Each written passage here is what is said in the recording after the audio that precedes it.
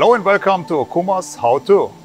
My name is Jochen Ondra. I'm the product specialist for multitasking machines and lathes in Okuma.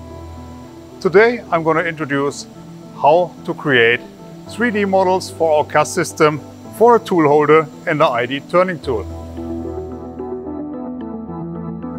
To do that, I'm going to use our easy modeling function on our controller. First of all, I want to create the tool holder.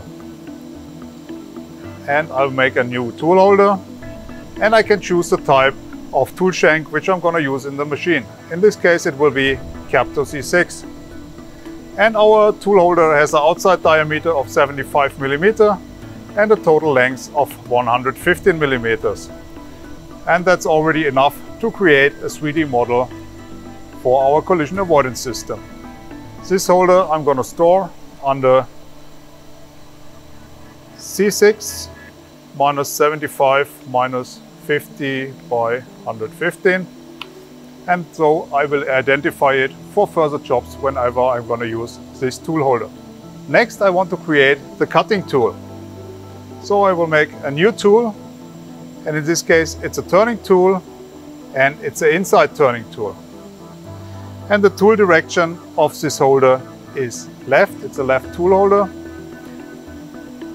Tool angle is 55 degrees and we have an edge angle of 3 degrees, and a total tool length of the boring bar is 350 millimeters, and the tool diameter of the shank is 50 millimeters, and on the edge we have 62 millimeters, and the nose radius is 0.4. The height of the tip is 5 millimeters.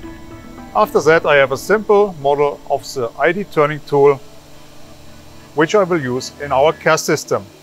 We clearly can identify the yellow area, which is the cutting edge, and only with this cutting edge I can go into the material and remove the material. Also, this tool I'm going to store under its name, which is A50 U minus PD UNL 1506 minus D630. Then I have it in my tool library and can use it for any further jobs with this tool. After that, I must combine the tool and the tool holder in my tool library. To do this, I'm gonna first select the tool holder which I just created, which I find here.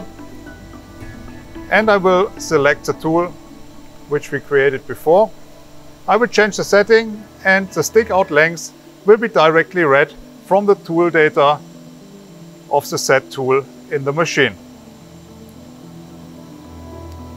Now the model is ready to use in our collision avoidance system.